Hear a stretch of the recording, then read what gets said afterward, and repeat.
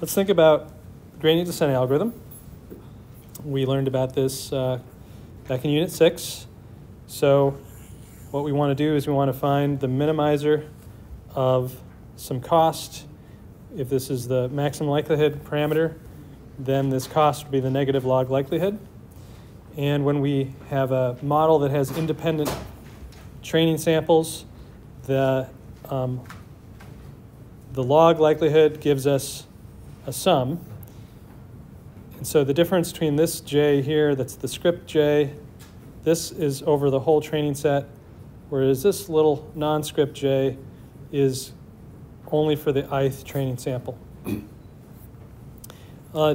Something that's just a little bit different than what we did before is now we have a 1 over n in front, which is just basically signifying an average over the training samples rather than just a sum. But we can think about this as just a definition if we want. And so what we do with this, how we minimize this in practice is we run the gradient descent algorithm. So at the kth iteration, it looks like this. Our new parameters for iteration k plus 1 are the parameters iteration k minus a small number times the gradient of our loss. And we know that as long as this number is small enough, at least if this is a convex loss, then we should eventually converge to the minimum. Or if not, then we should converge to at least a local minimum. So for these neural networks, unfortunately, we don't have convex losses, and so we just hope that we eventually converge to a good spot. And through clever algorithm design, clever initialization, this does tend to happen in practice, and the evidence is just all the great performance that people get out of these deep networks. Okay, so this is our gradient descent algorithm, and oops, I'll highlight that. So if we plug in the expression here, or we take the gradient of this expression, then the gradient can go through the multiplication and the sum, and we get this. And as you can see, for every iteration of our algorithm, this says that we have to compute n scalar gradients and sum them to get it. Okay. So the problem with this is that once we move to these neural networks, we need, generally speaking, large data sets for them to work well. And once we move to deep networks, very large data sets. And so just as an example, a famous data set we'll talk about later, it's called the ImageNet data set. That has 14 million images in it. And that's not even the biggest data set that people use now. So basically, we have to worry about computation. We worry about, for every single gradient descent step, and there may be hundreds of thousands of these steps we need to take. This says we need to sum over millions of samples. That's an issue. We don't want to do that if we don't have to. So that's where we want to see if there's a better way.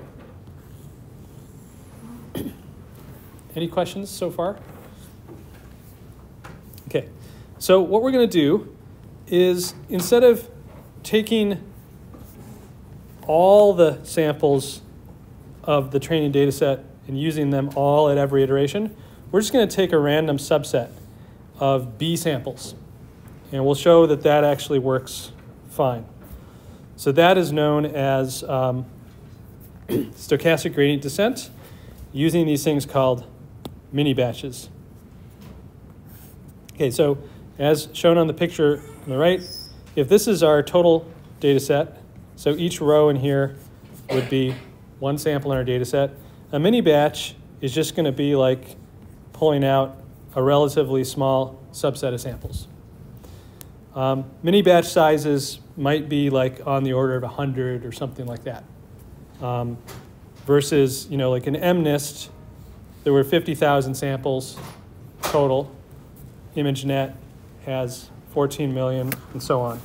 So we're talking about something more like on the order of 100. And we're just going to use one mini batch for one gradient descent update. So that's the idea. So here's sort of just to spell it all out. At step T of our algorithm, and we're going to have now let's say a total of capital T steps, but at step little t, we're going to randomly select some subset of indices. So if the numbers 1 through n give us the indices of our full training data set, we're going to call I sub t some subset of that has, let's say roughly 100 samples.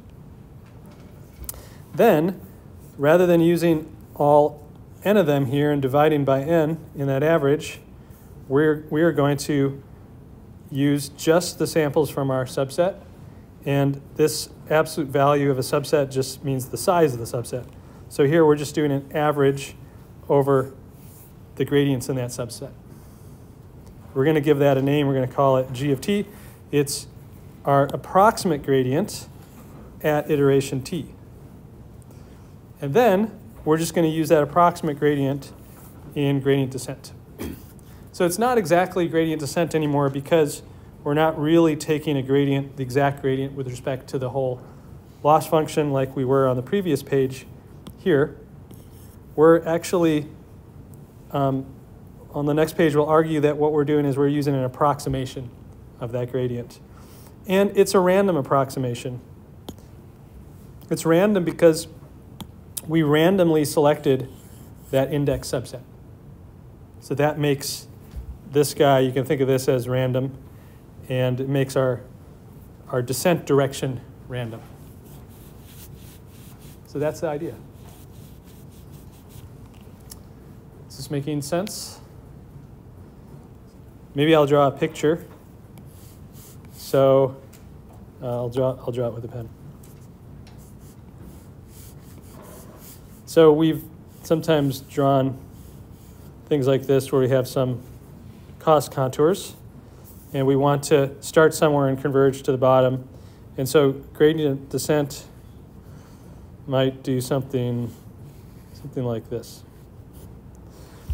And then, so we're basically taking some steps like that. That would be GD. So stochastic gradient descent now is going to be taking the first step not exactly in the same direction as gradient descent. It's going to be some random variation. Maybe it's pointing that way. And then the next time, it is going to be some approximation of this. Maybe it's, again, not perfect. So maybe it's converging, or maybe it's going that step. And then maybe the next time like this, and so on. So it's going to be just sort of randomly tracking that smooth gradient descent trajectory. And when it gets to the bottom, maybe it jumps around a little bit. But that's sort of the difference between SGD and GD. Okay, it's making sense? Any questions? All right, so what we want to do is we want to convince ourselves that this is a good idea. So basically what we can say is that our gradients, G of t, are going to be correct on average. In other words, they're unbiased. So to write it in terms of an equation, you could say the expected value of gt, the gradient, given your previous location theta t. Well, okay, what is that?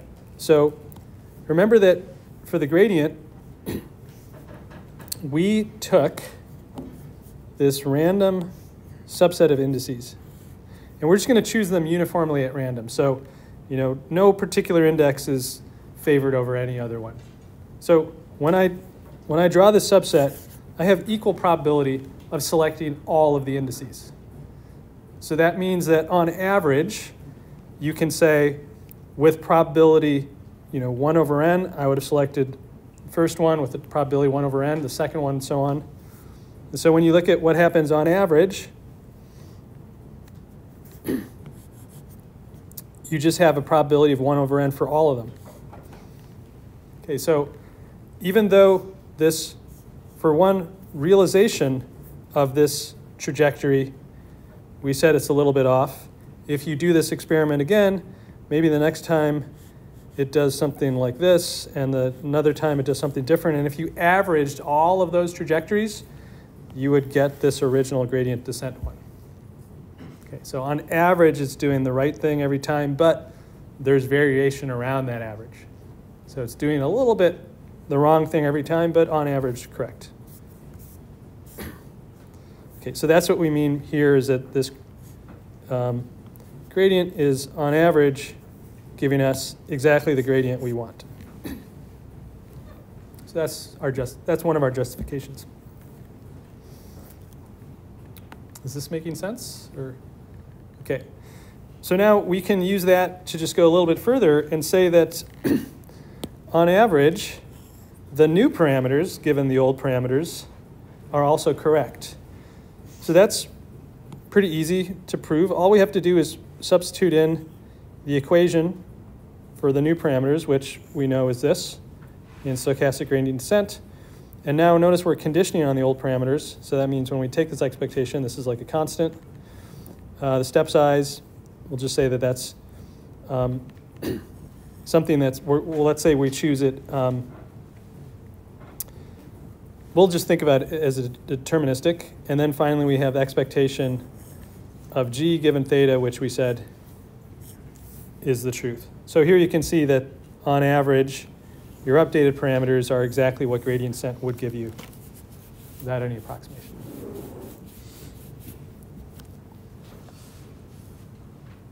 Okay. But again, if you look at a specific gradient realization, g of t, is not exactly equal to the true gradient.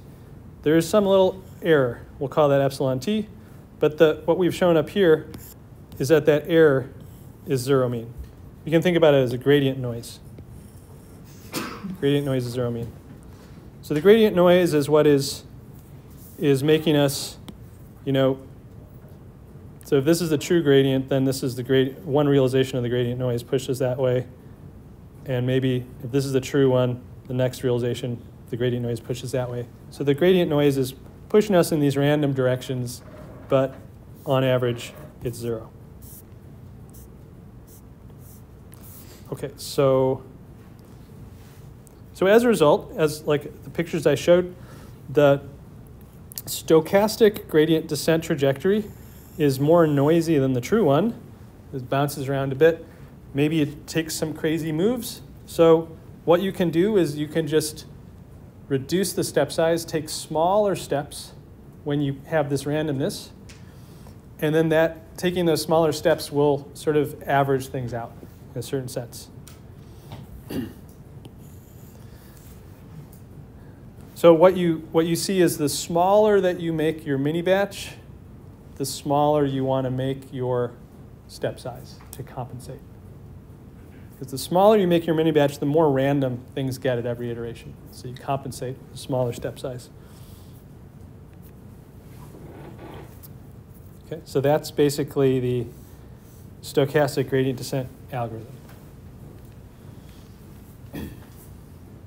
There are fancier versions of this algorithm that they do more than just take a gradient step. They might incorporate things like momentum, where you look at the previous gradient and you have a little bit of a term that says keep moving in that direction. There's all sorts of tricks that people have proposed, many different algorithms that you can choose from when you look at Python implementations of this stuff. Some work a little bit better in some circumstances than others, but okay. So now just a little bit of details and notation for how you implement this stuff. So imagine that, as always, we have n samples in our training data set. That's the number, the notation we've used all semester. And we're going to say that the number of samples in each mini batch is going to be b. And we're also going to say that the mini batches don't overlap at all. So the intersection among all the different mini batches is 0. So there, the total number of mini batches, if I can use every sample only once in one mini batch, would be T. T equals N over B mini batches total. So it's like, back to this picture, B is a number of records here, a number of samples there. N is a total number. And so the number of these mini batches that you find in the total is capital T. Okay.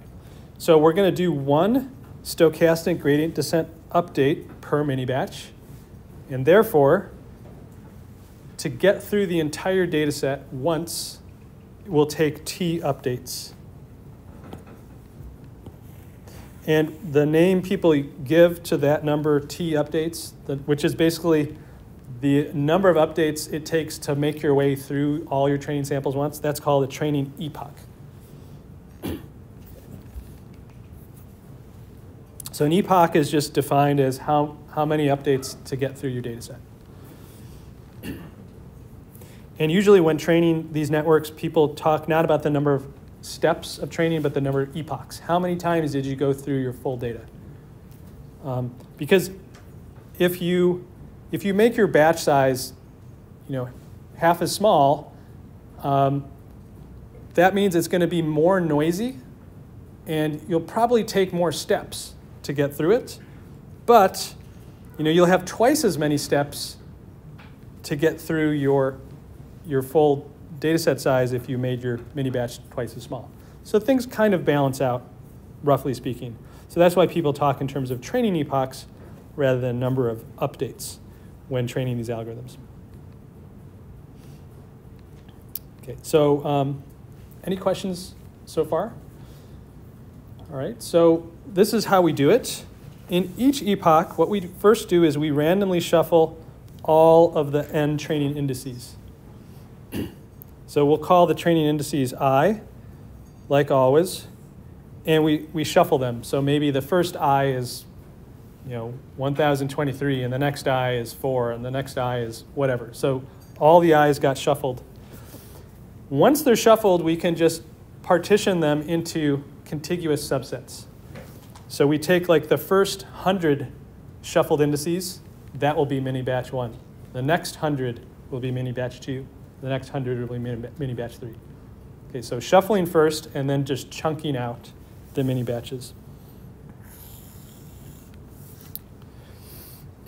And finally, we, for each subset, we use that to compute the gradient and the cost in stochastic gradient descent.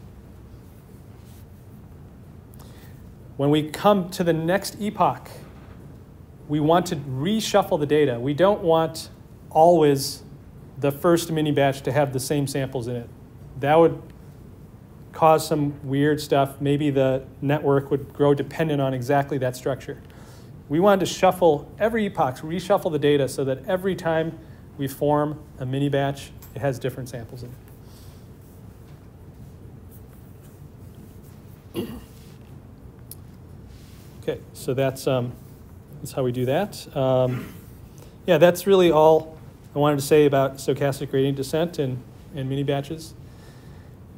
And yeah, this is a little bit more intuition about why this works well is when you look at something like gradient descent, notice how in the first iteration, we're moving in this direction, which is not actually the direction we want to go in overall, right? We want to move over here.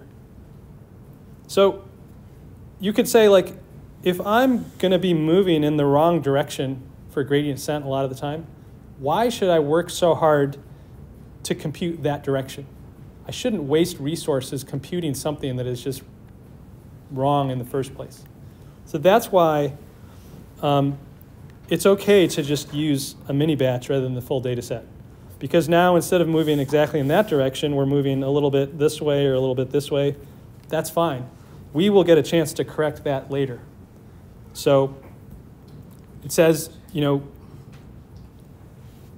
gradients themselves are not taking us in the right direction. Just compute them approximately and compute so that if I can compute them approximately, I can compute many, many more of them per unit time, and therefore I can get many, many more corrections.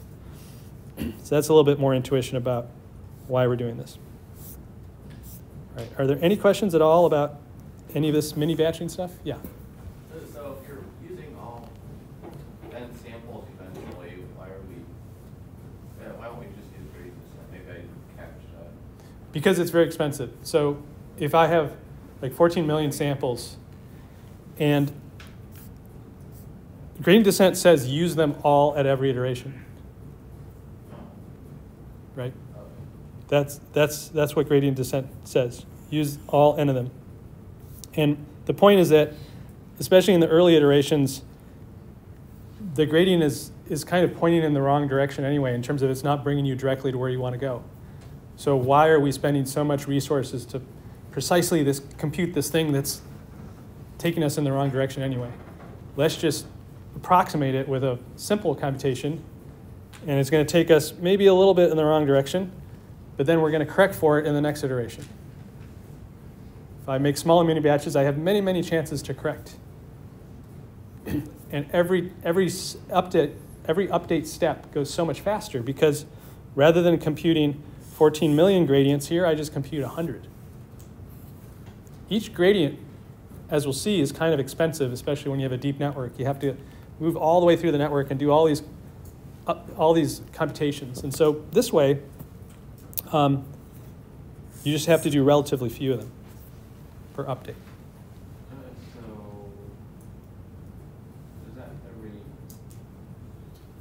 So is that every year, is that every epoch that you're, like the 100 iterations, not like catching that? So for every training sample, you have to compute one gradient, right? And the mini batch has B samples, about 100. So that means for one gradient descent step, you have about B gradients to compute. Now that's just B of them. To make your way all the way through the training data set, you will need to use T updates. So the total number of gradients to make your way all through the data is always the same. It's always n gradients to make your way through the data set once. But in gradient descent, you only get to do one update for those n computations, whereas in stochastic gradient descent, you get to do many, many updates, many, many corrections.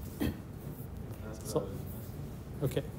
On average, does it perform better than gradient descent simple, or is it like that? If it is on average like that, so why are we doing this? What do you mean by on average? Just like because we are taking random steps, and if we average out all those steps, we get just on average it performs just like gradient descent.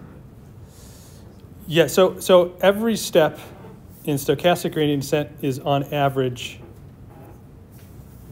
But like, there's maybe different ways to think about the average. So imagine that I say, what kind of progress can I make going through my data set once?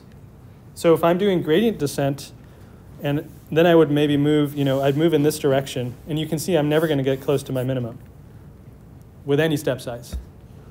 Whereas with stochastic gradient descent, if T, the number of updates per epoch, is many, let's say it's 100 or something, I have 100 little bad steps I can take, but you see that they will eventually bring me a lot closer to my minimum than that one very precise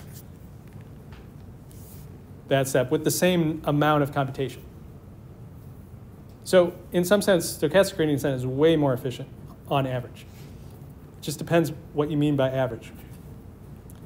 Okay. In terms of like the actual step you're going to take, this gradient descent is, let's say that's a reference, and then on average, stochastic gradient descent is taking you the same way, but if you look at any realization, it's going to be a little bit off. You could even possibly go backwards. It can happen.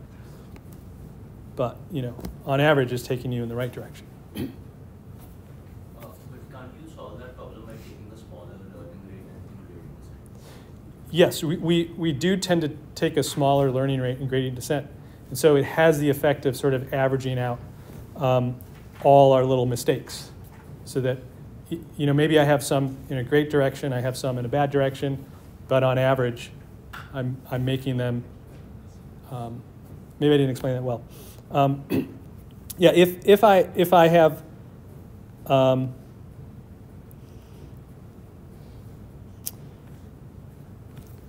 I guess there's several things going on. One thing is that you have many steps you can take, right? And then there are going to be noisy steps.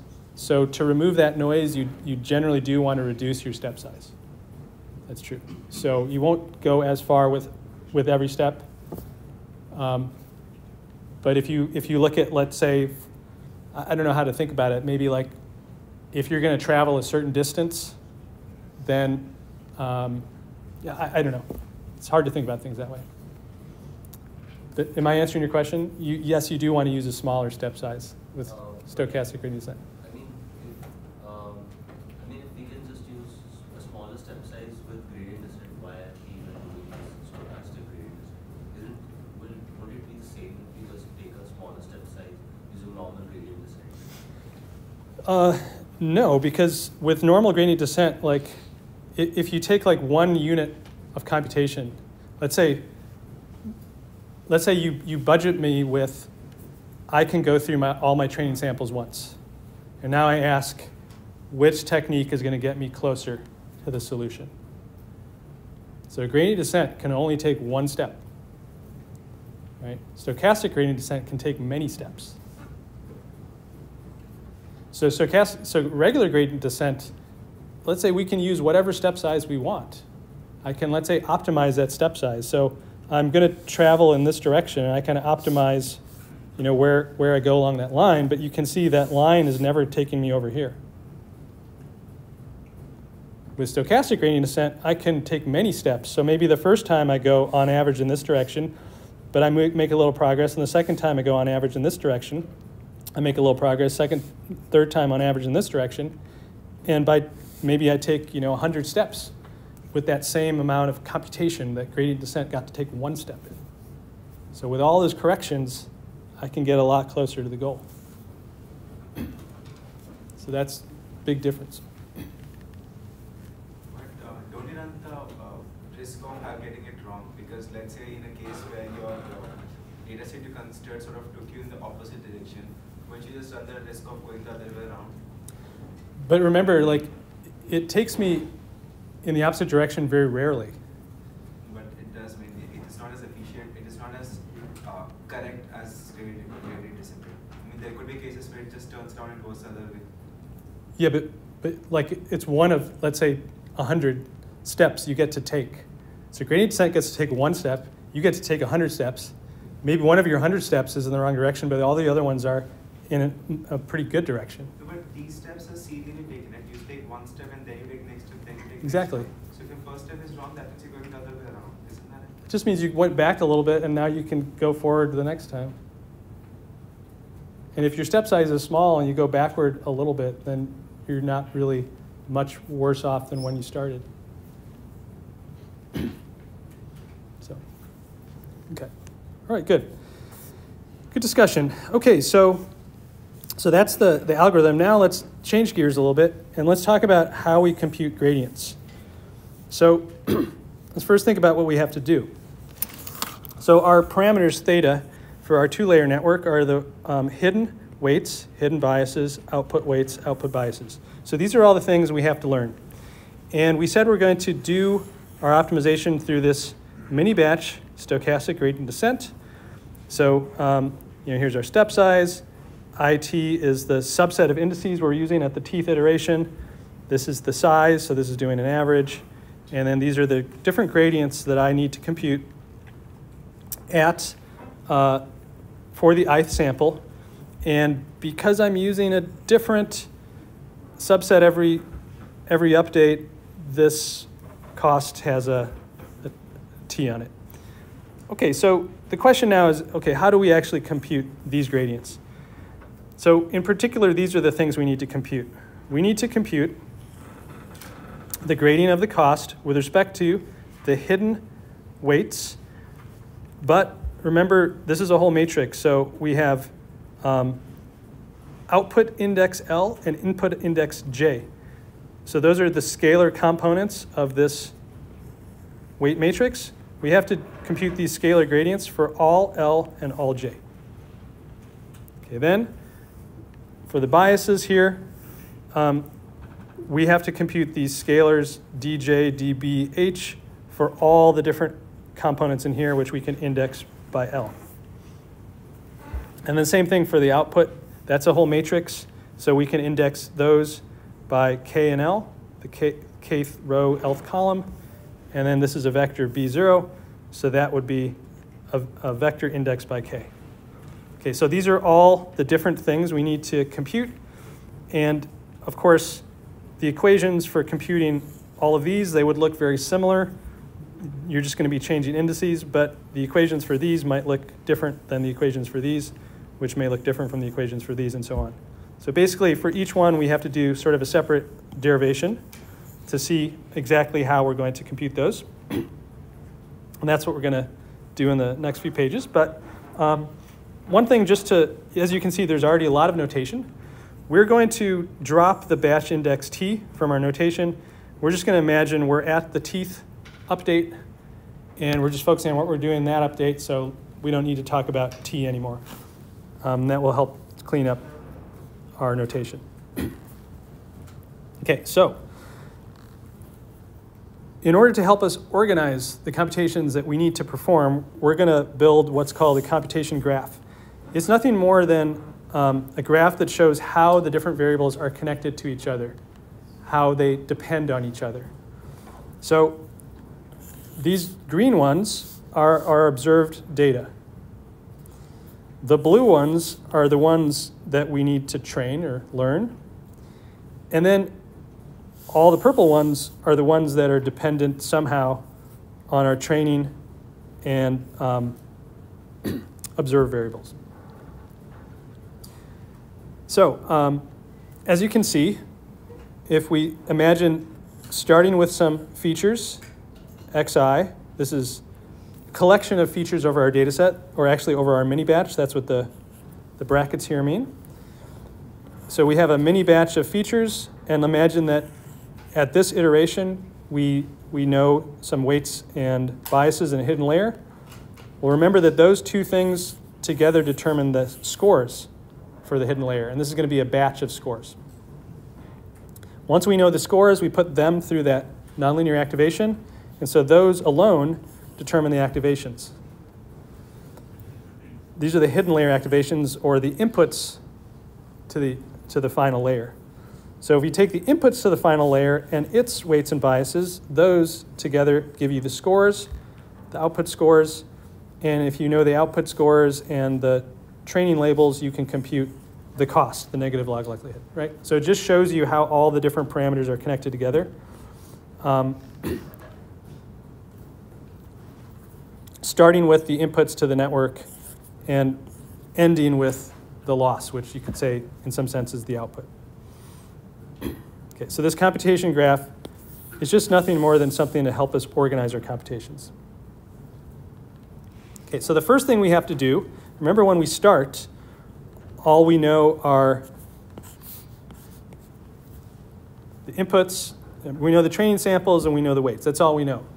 So the first thing we need to do is figure out all this other stuff. Once we figure out all that other stuff, then we can figure out the gradients. So we call this the forward pass. The forward pass is just figuring out all the variables themselves before we do the gradients. And the forward pass, sort of as suggested by this computation graph, you start to the left and you make your way right. So you start with these inputs and these coefficients, and from them you compute these. Then from those you compute these. Then from those and those you compute these, and then finally from those and those you compute these. Okay, so that's just how we're going to do it algorithmically. So the forward pass, to write it in equations, goes like this.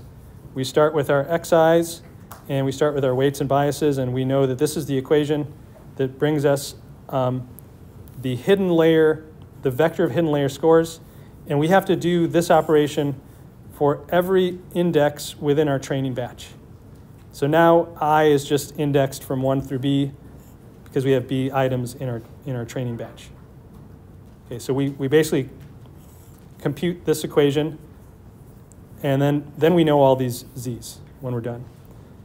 Now that we know those, we can put those through our hidden activation function, and we can compute all our different activations. Once we know the hidden activations, we can put them through this linear equation here to get our output scores. And with our output scores, we can combine those with our training samples to get our loss. Okay, so now we've sort of initialized all those variables, and now we're ready to do the backward pass, which is a bit more complicated. That's what we'll talk about next. Okay. So one thing to note is, remember how we have different ways of writing the loss? So we said we can write the loss in terms of the output scores, Z, or we could have an output activation function and compute outputs AO, and we could also write the loss in terms of AO. But for this derivation, we're going to take the somewhat simpler approach and just compute the loss from the final output score Z. We're not going to have any activation function here. That just makes it simpler, and we don't need one, so we're just going to omit it. But if you would like to implement it that way in the code, PyTorch, which we'll discuss, allows you either option. If you have, let's say you're doing logistic regression, you can put in a sigmoid here, and you can get the AO scores output, and you can define your loss based on those scores. You just have to choose the correct function within PyTorch. You can have either option. All right. Okay, any questions so far on the computation graph? Did you have a question or no? Yeah? Okay, all right. Okay, so the forward pass, as you can see, is pretty straightforward. To talk about the backward pass, let's first review the chain rule, because understanding the chain rule is really the key to understanding the backward pass. And we're going to try to visualize the chain rule just with one of these computation graphs. So in this computation graph, you can see that Z depends on Y, and then Y depends on X. So you could say that the dependence of Z on X is through Y. So as we know from basic calculus, if you want to do dz dx, you can break that up and do dz dy times dy dx. Okay, that's just the basic chain rule with, it's not the multivariable chain rule, it's just basic chain rule. These are all scalars. Okay, so that's, you guys know that well. You've been using it for many years. Okay, now imagine that what I do is I insert another variable in this graph, u. So if I want to do dz dx, I could do that with the chain rule like this, dz times du, dz du times du dy times dy dx. So that is an option. I can break that up into a product of 3 computations, but I don't have to. If somehow I know dz dy, then I can bypass that u node. I can do dz dx is dz dy dy dx.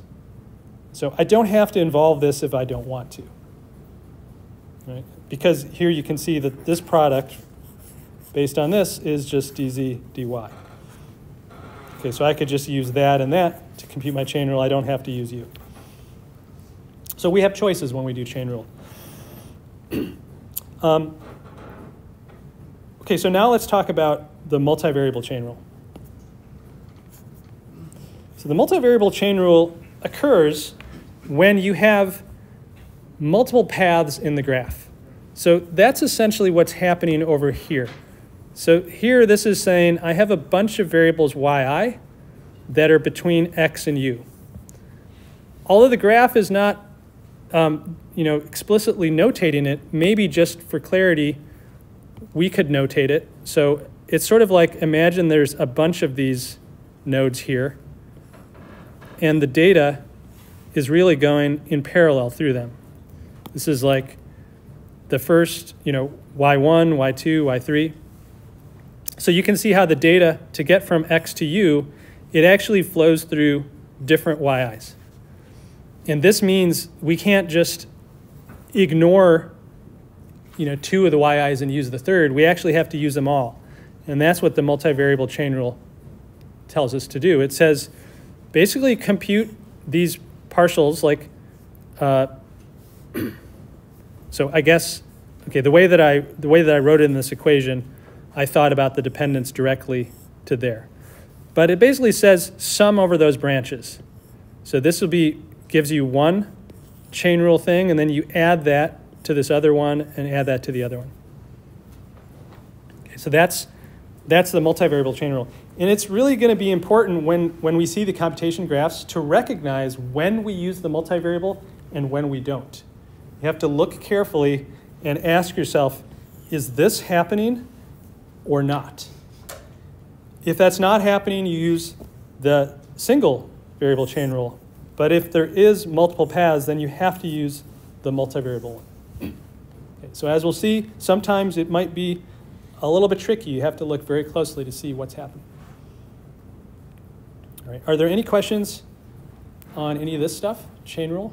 Everybody good? Okay. So we're gonna basically do the backpropagation derivation 3 times with increasing difficulty and sophistication. We're going to start with the simplest possible case, which is where all the variables are scalars, so no vectors and matrices, and we just have a batch size of 1. Okay. In that case, the computation graph that I showed earlier can be written like this. So we have a scalar feature x, we have a scalar weight and bias, WH and BH, and this is the equation that tells us how the scalar score, ZH, is computed. We just simply scale x and shift it with BH. Okay. Once you have that single scalar hidden score, you put that through your activation to get your, or put that through your activation function to get your activation AH, and that's again a scalar. Once you have that, you scale it by W0 and add B0 to get Z0, and then finally you take these 2 scalars and you put them in this, this loss J to get your script J. Okay, so that's the simplest possible case. Let's see what happens in this case, and then once we've mastered this case, we'll add some complexity. Okay, so what we're going to do is we first do the forward pass. The forward pass is that set of equations, because when we start, all we know is we know x, y, and we assume we know these weights from the previous iteration, or if this is the first iteration, we somehow initialize them. So that's what we know. So the very first thing we need to do is we need to figure out all this other stuff. And that's what we do with our forward pass down here. Okay, so we just execute those equations, and once we've executed them, that means we know all of those quantities. Okay, now I want to figure out the gradients. My eventual goal is to do dj dwh, dj dbh, dj dwo, and dj dbo. And you can see that in order to do that, we have to think about the computation graph that connects those variables. Okay, so what we're going to do is we're going to start on the right side.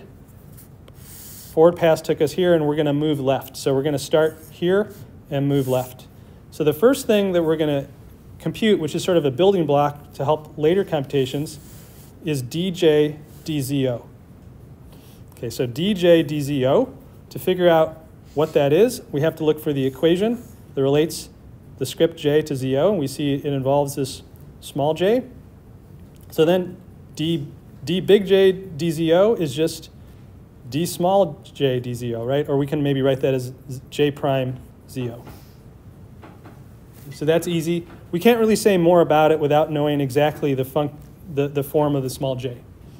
But you can see that one important thing is we wouldn't be able to compute this if we didn't know zo, and that is something that we computed in the forward pass. So the forward pass is giving us things that are useful for the backward pass. Okay, so the first thing we compute is this, and then we store this. This is now just going to be a number. We computed and stored that number. Next thing I want to do is dj dah. So with the chain rule, we know that that's dj dzo times dzo dh. So that's what this equation says. Now, this first term, we know exactly what that is because we already computed it and we stored it. So this is just a number. So the only thing left to do is figure out what is this number. So that's DZO DAH. So we have to find the equation, linking them. And then you can see simple calculus DZO DAH is just WO, right? So now I know what that number is. I multiply it by this number, and now I know that number. I store that.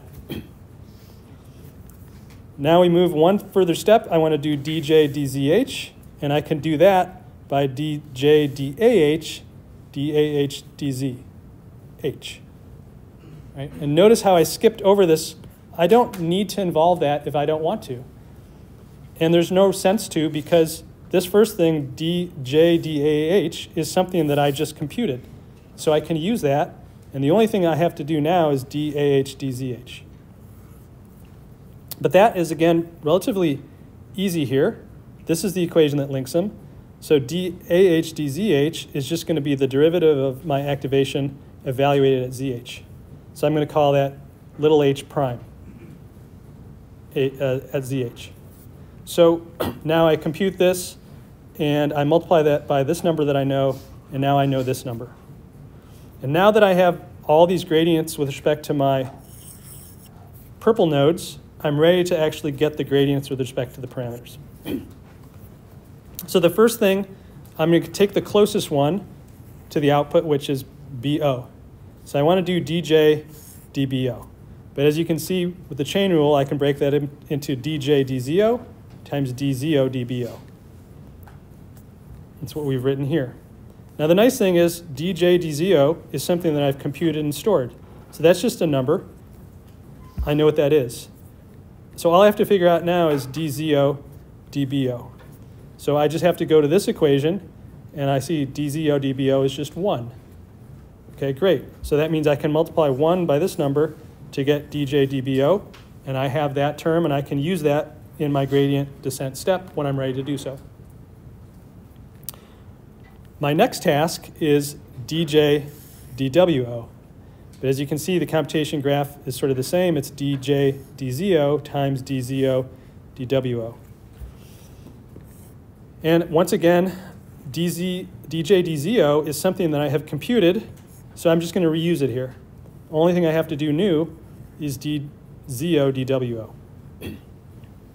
So for that, I look at the equation, linking them, linking ZO and WO, and I can see that DZO DWO is just AH. Great. So I know that because I computed that during the forward pass. So I have this number multiplying this number gives me this number, which I now have computed and stored, and I'm ready to use it whenever I do gradient descent, or stochastic gradient descent.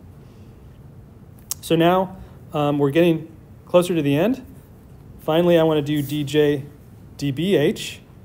Although I have a deep chain of dependencies, I can skip what I don't want to involve, so I can do DJ DZH times DZH DBH, like this. And now this DJ DZH is something that I already computed, so I'm done with that, and I just have to do DZH DBH.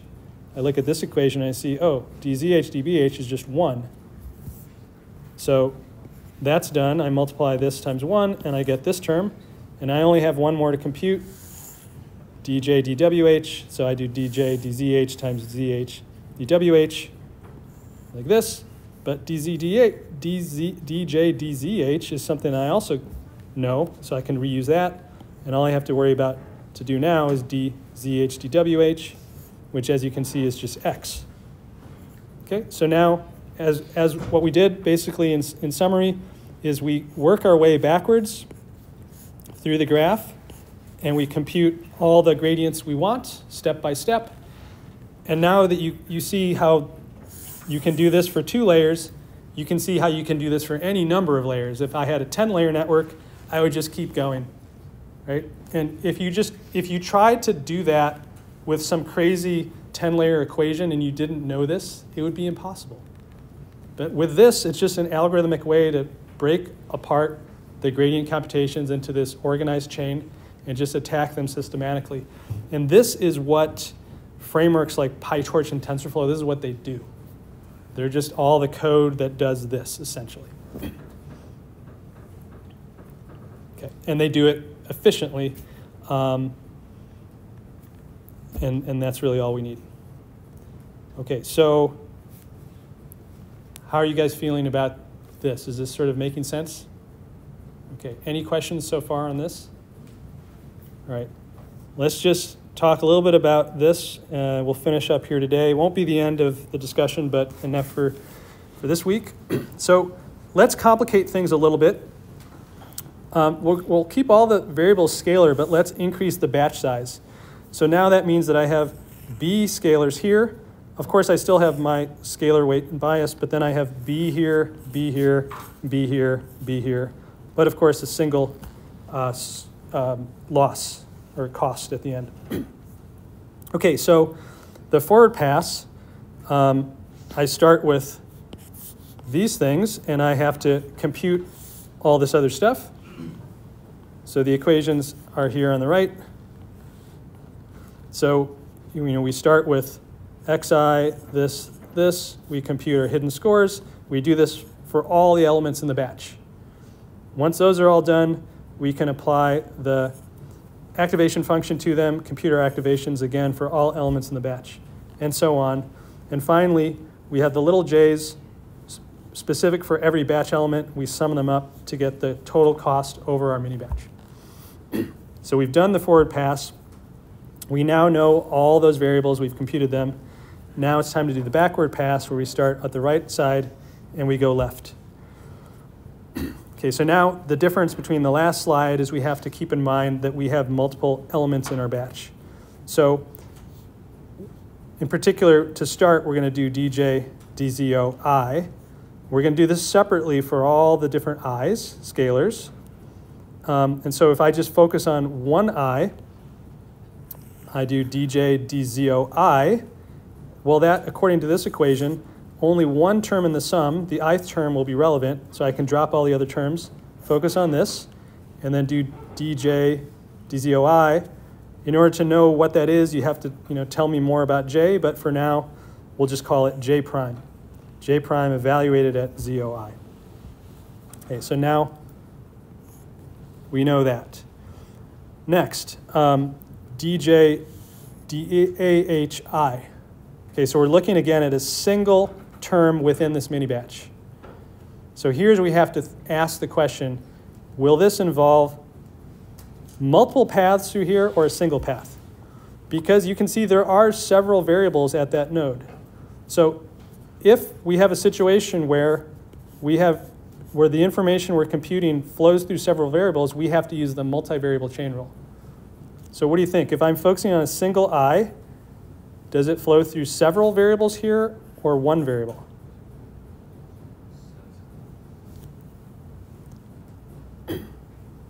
Okay, so to figure that out, we can, let's look at,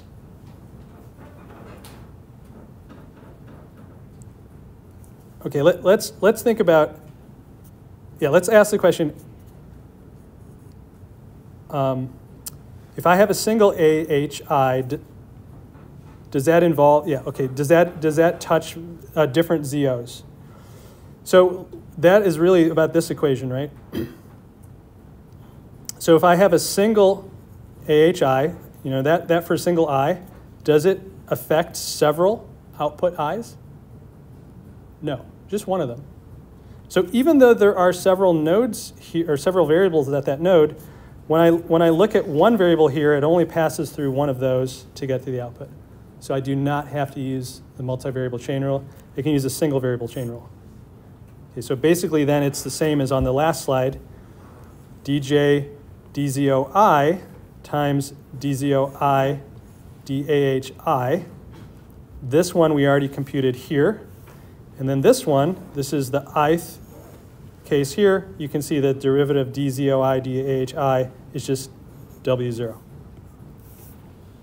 so we're good with that. And then we move on. This dj dzhi, so again, just looking at a specific I, we're going to use this node, as the intermediate one. So here again, the question is, if I have a single I here, does this affect all the different I's here or just a single one? Just one, right? So we have to look at this equation. This equation says that a single ZHI only affects a single AHI. So there's no crosstalk across the batch when you go through this activation.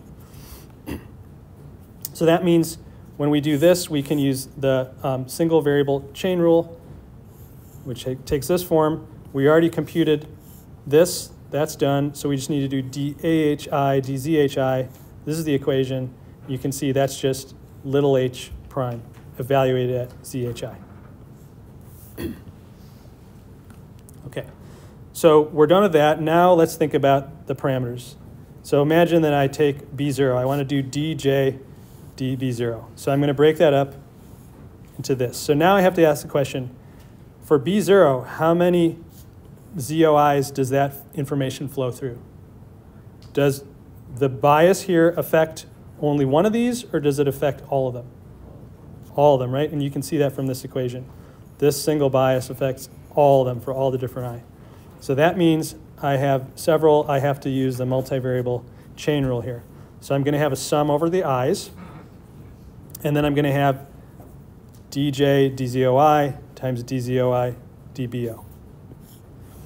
And these guys, we already computed all of those before. And then this one, DZOI DBO, we can see that that's just one. Okay. So then basically the process is similar. WOs, yes, a single WO does affect all these. You can see that here. It affects all the ones in the batch. So we have to use, again, multivariable chain rule. And so we have a sum here. But otherwise, everything is the same as the last slide. And of course, it's all the same down here. We can choose for DJ DBH. We choose this as our intermediate node, but we see there's several variables there. And yes, each BH does affect all of these batch elements, so we have to use multivariable chain rule. Far? All right, so now we're going to make things a little bit more complicated, dealing with vector variables. So here, not only, and a batch size is greater than 1. So we have multiple items in the batch, and they are vectors. Also vector biases and matrix weights. So the forward pass looks like this. Equations should look familiar. Now let's think about the gradient with respect to these variables. So here, not only are we going to select a particular I in the batch, but we're going to select a particular index into that vector. We're going to call that index k. So we're looking at the kth index of the ith batch element. That's just a scalar ZOIK. So the first thing to do is DJ DZOIK. That's going to depend on how the cost is defined. I'll give you some examples in a couple slides. So let's assume we can do that. The next one is DJ DAHIL. So we're looking at the lth element of that vector AH. So we have to think about, if I look at that one scalar in this vector, does it see multiple paths to the cost or not? So we know when we look at a specific I, a specific batch element, that only affects this ith batch element. So that's not going to cause multiple paths. But what about the fact that this Z output is a vector? So this is what we have for the equation that's relevant here. And let's imagine that I look at, let's say just this is a vector. Let's say I look at the first element in this vector. So that would be when L equals 1. So how does that affect things? Well, when I multiply this by this matrix, that first vector, that first element in the vector will multiply the entire first column of this matrix. And therefore, that will affect the entire vector ZOI. So all the terms in ZOI will be affected by this this lth term in AHI. So for that reason, we do have multiple paths here, and we have to use the multivariate chain rule. And this time, we're going to sum over the different elements within this z vector, which we're indexing by k. Okay, but now when we do that, everything is reduced to scalars. So we're looking at just the kth element of this ith z vector, so that's zo ik. And so we need to do things like dj dzo ik. We already computed that. And then we have dzo ik divided by d ahil. Okay, so again, that is this equation. So we're looking at one particular index into this vector, and we're looking at one particular index here, and those are connected by one scalar in this matrix. And that scalar is going to be the kth row and lth column of this matrix. Okay, so when, I mean, you can see that when you take the derivative of the kth element of this with respect to the lth element here, there's just one scalar value that connects them, and so that scalar value is the derivative. Okay, does that make sense? Or should I try to explain it again, or does anybody have a particular question? Yeah. So are we treating the input features as column vectors? Yeah, so all throughout this course, whenever you see a boldface lowercase letter, it's a column, so that we never have to wonder whether it's a column or row, in which case things can get pretty confusing.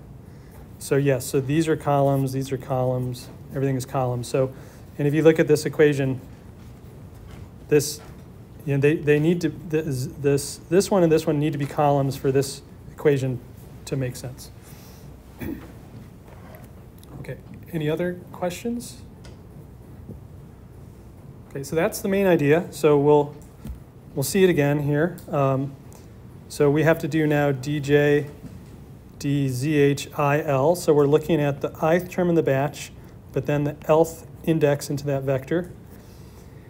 And so we have to ask, we're going to use this AH node as the intermediate one. So we have to ask whether we have multiple variables here. So I'm looking at, again, it's going to be the lth element here. This is the equation here. So if I look at the lth element in here, does that affect many elements in this vector?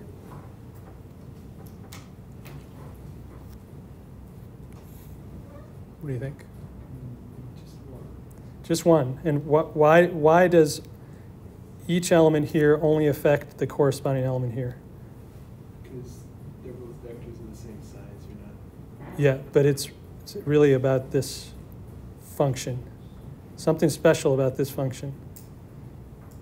Because It's element-wise, or call it separable.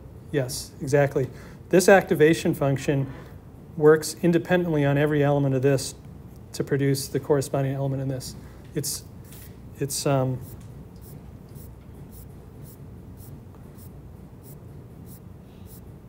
Sorry, here it is. This is a illustration. So this is our ZH vector, this is our AH vector, and you can see the first element determines the first element here, and so on. There's no crosstalk. Okay, so that's something that's special about these hidden activations. It's not necessarily the case for the output activations. There is potentially crosstalk there, depending on how that's defined. Okay, so coming back to where we were then, we see that, this one, okay. So for this, if we look at the lth element here, that only affects the lth element here. And moreover, the ith vector here only affects the ith vector here. So here there is just the scalar univariate chain rule when we go through there. So in this equation, there's no summations over k or I.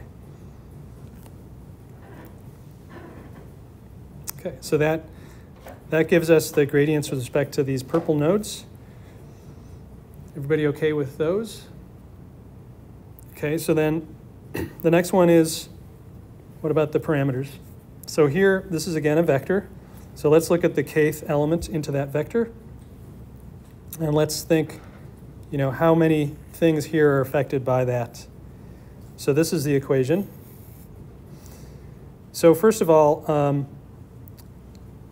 okay, let's talk about I. So if I change one element in this vector,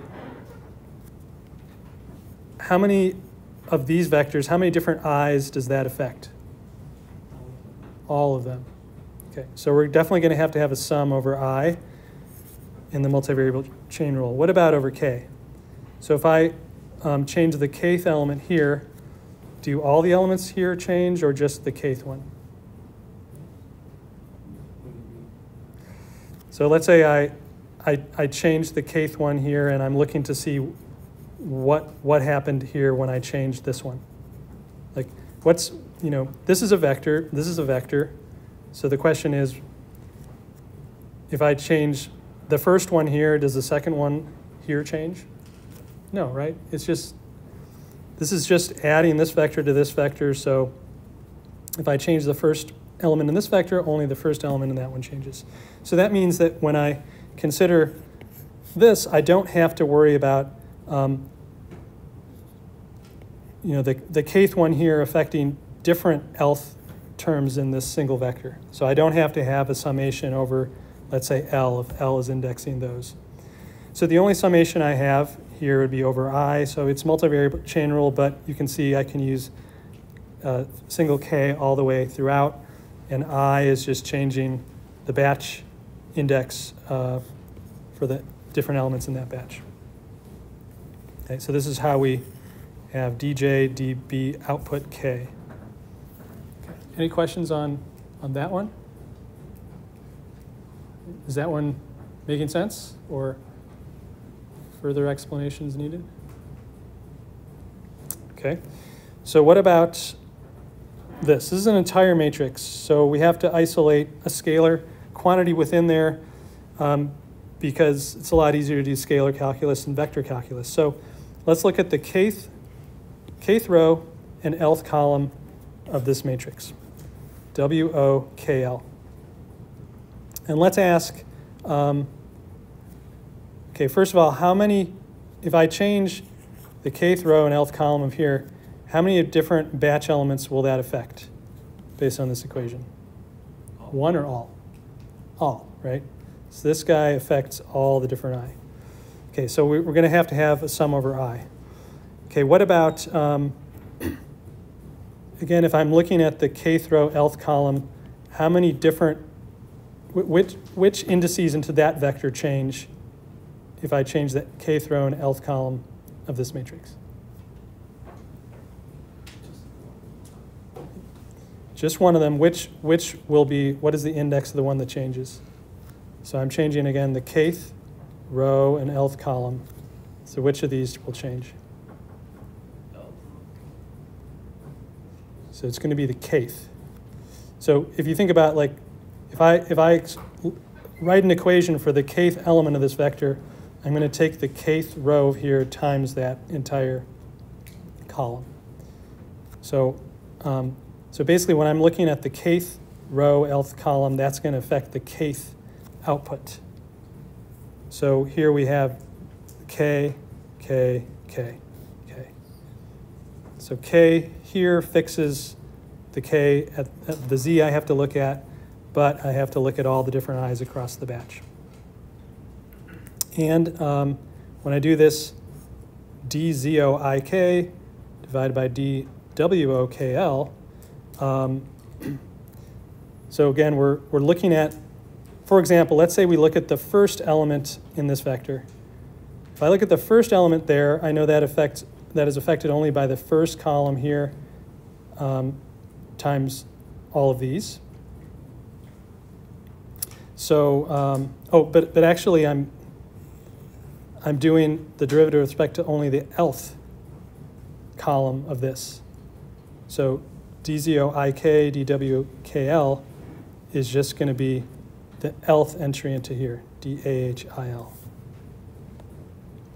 Okay, so it's just a matter of sort of imagining. It helps to put maybe indices on these. So k is coming down this way, k is also coming down this way, L is going across that way, and therefore L is going down this way. So now when I'm looking at the kth element here, that affects this row. And if I'm looking at the lth column here, that affects the lth row or lth element of this vector here. So that's why we have this.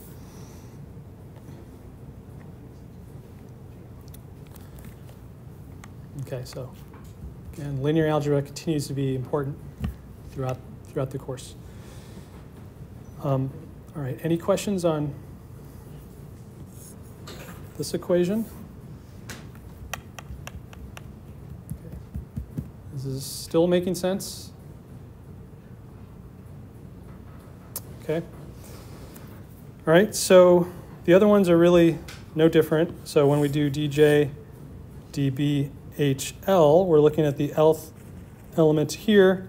We can use this as an intermediate node, and we would ask the same question, like if I change this lth element here, first of all, do I affect all the items I in the batch? The answer is yes. From here you can see if I change the lth element here, that affects all the items in the batch.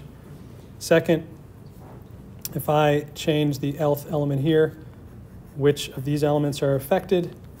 You can see that only the lth element here will be affected, so we don't have to have a sum over L here. We can fix L throughout. And this dzhil, dbhl, that's an easy derivative. That's just 1. And this is something we already computed, so that's how we tackle this. And the last one, we're going to look at the lth row. The lth row, I'll draw it this way. Lth row and the jth column of WH. So again, lth row, jth column, that means we're going to be coming down this way with J. And so when we do dzhil, so again, we're looking at just the lth element in that vector, which will isolate the lth row in this. And now we're going to do dwhlj. So the lth row, jth column here, that will only affect the jth entry of xi. So that's where we get that. So, so we made our way all the way through this backpropagation with vector variables and a batch size greater than 1. Okay, so any questions on any of this? All right.